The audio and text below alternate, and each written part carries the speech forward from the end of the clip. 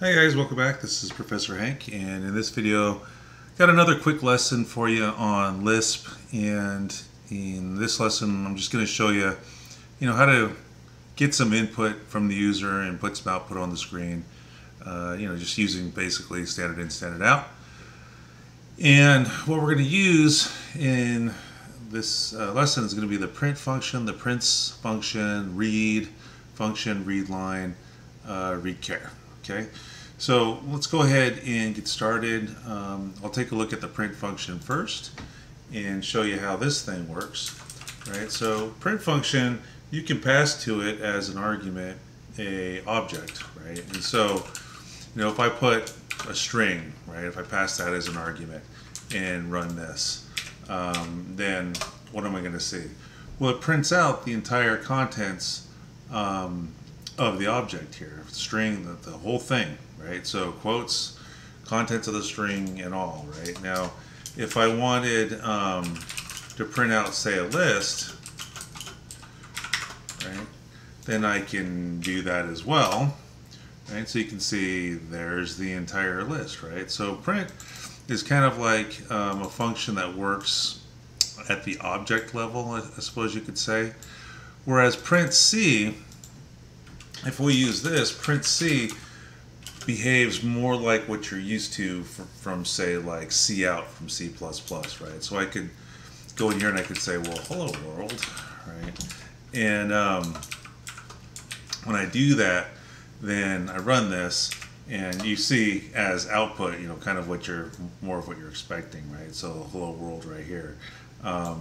Now, after the last print function call here on line 6, there was no new line character moving to the beginning of the next line. Princ just prints out the contents of the string, and that's it, right? So, if I take a look at \n here, you can see that this is another thing I wanted to show you, right? Normally you're used to escape sequences from like C++, something like that. Not going to work here. So what we have instead is another function, and that function is terpre, right? So what that does is that just puts a new line character on the screen, right? So I'll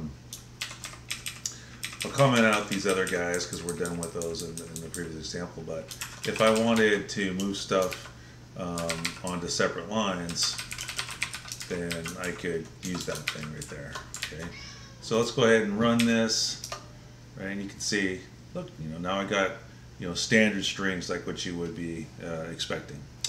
Okay, so let's go ahead and take a look at read line, and read-char. So, read line does what you would expect it to do. It's going to read an entire line of input from the keyboard up through a new line character. Read-char is going to read a single character, and that character that it returns, it's returned as a character object. Now, reads in whatever you type and returns it as an equivalent object, right? So, for example, if you typed in a list at the keyboard, right, something that looks like a list, then it would store that as a list, right, as opposed to a string like with getLine, whatever you type, it's a string, okay. But with read and read-char, whatever you type there, they're going to be returning object representations of those things. Okay. So anyway, let me show you how these work. So, for example, we'll do read line first, right? So maybe I want to ask you to give me your name, right? So I could say with princ, I could say, enter your name, right? And once you've done that, or once I've shown you that, then what I can do is I can read your response, right? So I could say, well, read line, okay? But if I want to use that for further processing in the program, then I'd have to assign that to a variable, right? So I will do that, right? So I'll say, your name, okay?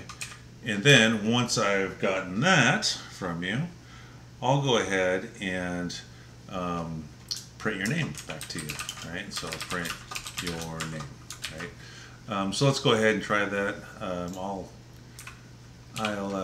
comment out these other guys just so they don't clutter our output over here, our sample, when we run the thing over here on the left. So let's go ahead and run it. So you can see, enter your name, that's from line 14. Say, hey, my name is Hank Stalica, right? Hit enter, and then, I set the variable set Q I set the variable your name using set Q, and it stored the Hank Stalica object, right? Now print prints out that string as if it were an object. So if I wanted to, actually see, something a little bit more friendlier, then I could say, well, how about we do print C, right? So let's try that. Okay.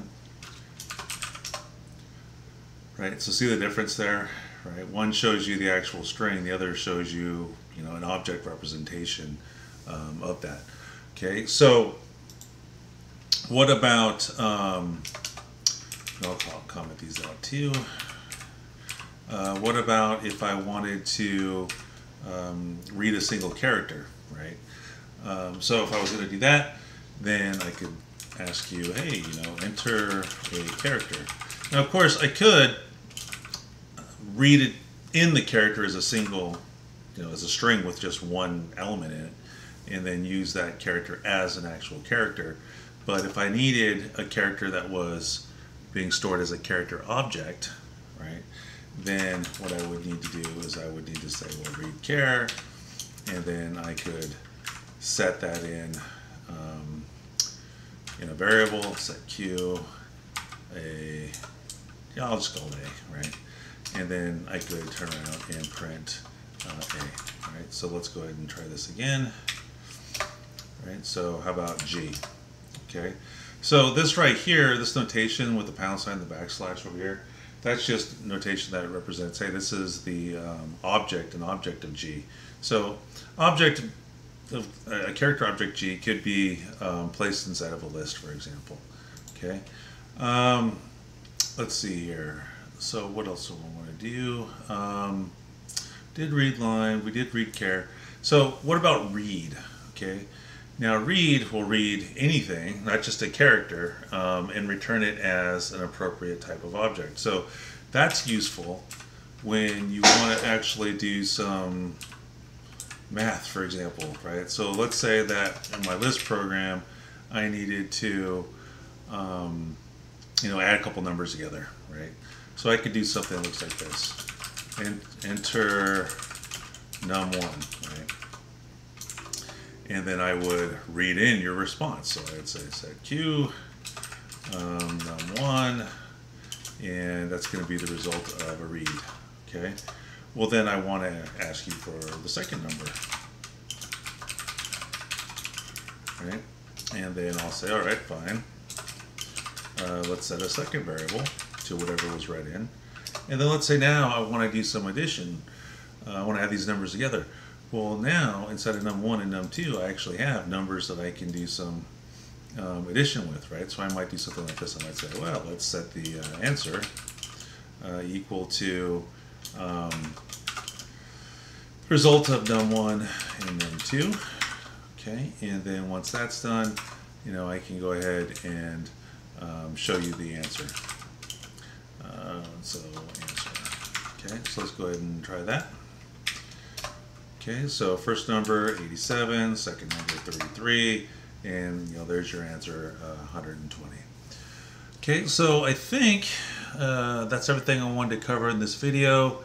For additional information, for more depth, check the link that I posted in the comments below.